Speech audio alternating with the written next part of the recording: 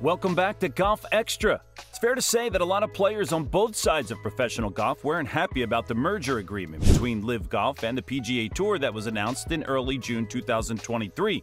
Few of those players have made public declarations against the PGA Tour, with most of their opinions being kept under wraps. At least one player, though, has unleashed his opinions in a public setting, and he didn't pull any punches. Don't forget to hit that like button and subscribe for more videos just like this one. Now let's get right into Ernie Els' recent comments blasting the PGA Tour. Ernie Els has been a professional golfer since 1989, and he's had a very successful career. Nicknamed the Big Easy, Els has 75 professional wins, including 4 major championships. He was even the world's #1 ranked golfer for 9 weeks and was a frequent also-ran to Tiger Woods during Woods' heyday.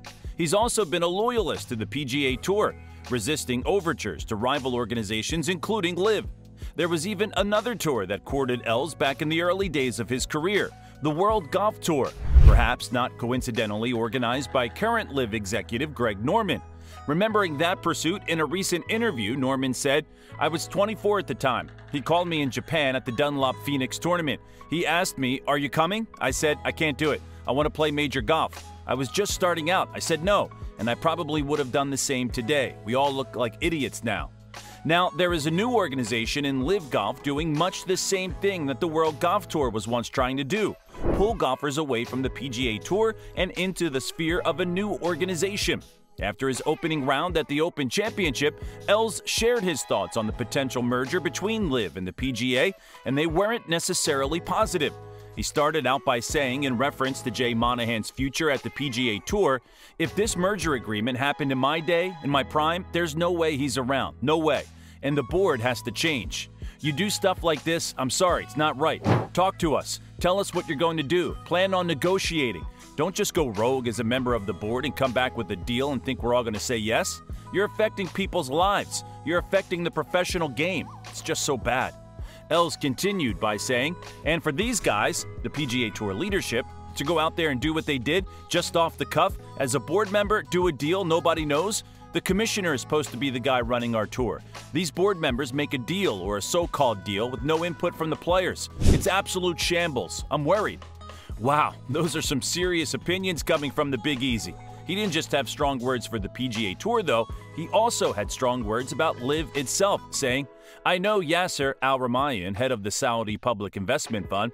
I know some of those Saudi guys. They love the game. But this LIV is circus golf. That's not where I stand. Team golf doesn't work. It works maybe in a 2-month, 3-month happy season. Get these guys together, get teams together and play around the world, but then play real golf. That's what this thing is all about. That's what I prided myself on, like Tiger Woods and some of these guys, playing that type of golf, getting yourself into majors and grinding." It seems that Els shares many of the same sentiments with Tiger Woods regarding LIV's brand of golf, but he also seems to see LIV as a viable opportunity for a shorter period of the year, something that the PGA Tour also purports to agree with. The seemingly intuitive Els also talked more about the plans of the Saudi Arabian government in his comments, saying, "Listen, they want to do a lot of things in Saudi. They've got sport coming. Whatever you've seen in Dubai, Abu Dhabi, and Qatar, they're doing it on a bigger scale than that. So they want to set all these things up: Formula One, golf, tennis, boxing, all this stuff. They want to become bigger, and Yasser wants to be ahead of that. Do we play ball with them? Does he come in at a different rate? Maybe a smaller investment? See if they are the right partner?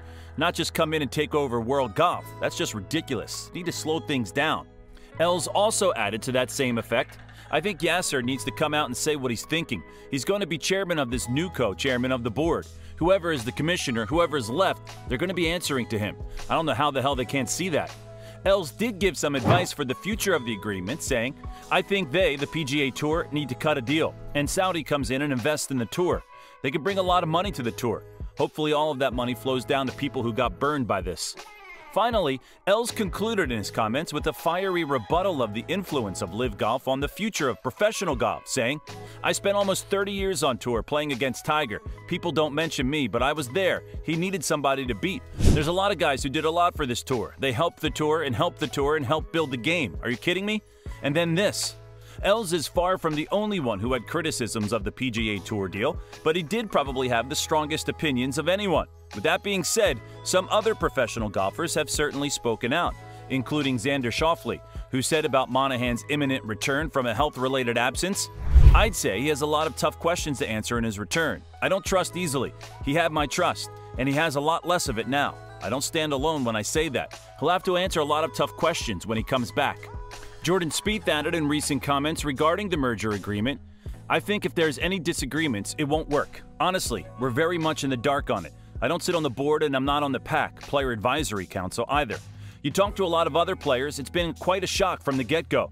I wouldn't say that there's enough details to be able to really comment much on any concerns because, like, if you ask me about something specifically, I could say I saw that somewhere and I saw that somewhere else that it wasn't part of it. So I really don't know." Scottie Scheffler also had concerns, citing the lack of involvement of the PGA Tour players in the development of the agreement. It really is kind of that cycle where it's just a framework agreement, and I don't know what that entails.